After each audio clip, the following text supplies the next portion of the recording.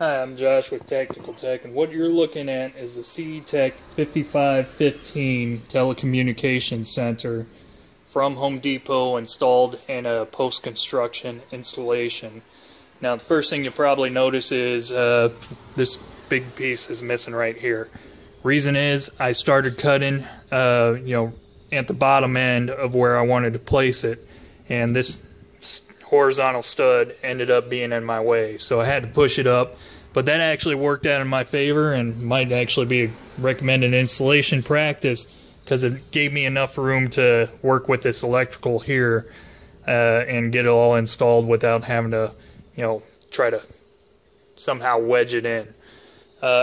You notice I do have my switch offline, and currently if you're trying to access my website, you're probably not going to be able to at the moment. But I wanted to show you that this electrical box did not come with it. I'm sorry I don't got the part number for it.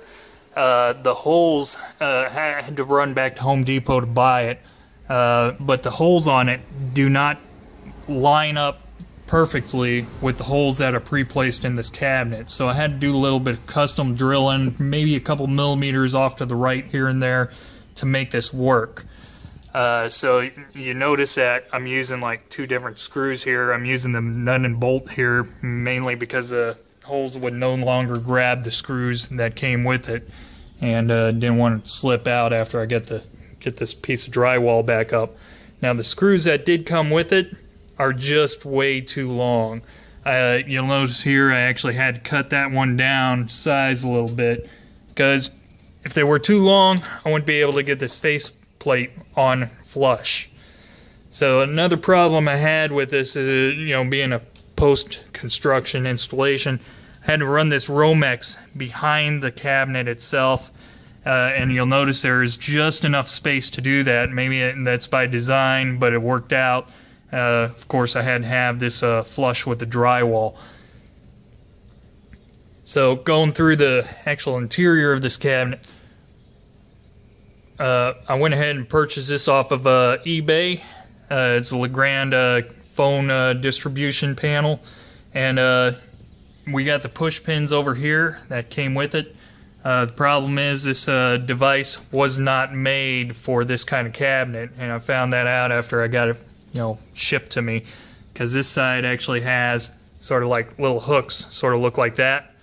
In order to make this work, it wasn't originally fitting. In order to make this work, I had to take a Dremel tool and shave off the edges, so I had just a little bit of hook so I could put it in that hole and make it work. Another thing did not come with this cabinet were the push lock pins themselves, so I went ahead and had to order this off eBay as well because it was not sold over in the Home Depot. Had to order this online because it was just cheaper than the Homeless Despo. And the thing I don't like about this cabinet are the push pins. They're just way too loose. Even on some of the stuff that was actually meant to have push pins, it's just way too loose. And I had to fabricate this. This was a $16 switch that came from Home Depot as well. Had to fabricate a little thing to make it work there out of wood because they don't really sell anything that would make it work. This is what it looks like with the actual faceplate on, and you'll notice now that I got my internet back up that I have the power plug and it's just barely fitting in there. I'm going to have to squeeze it and hopefully not fray that cord over time. So I'm going to go ahead and throw the drywall on and close it up. So in order to put the drywall in, I cut out a little around these studs, and I'll just mount it directly and plaster it over. Enough said, I'm not even talking. So I got the drywall patched in, and never said I was the smartest dude, but apparently these screws are actually for the panel that goes on top.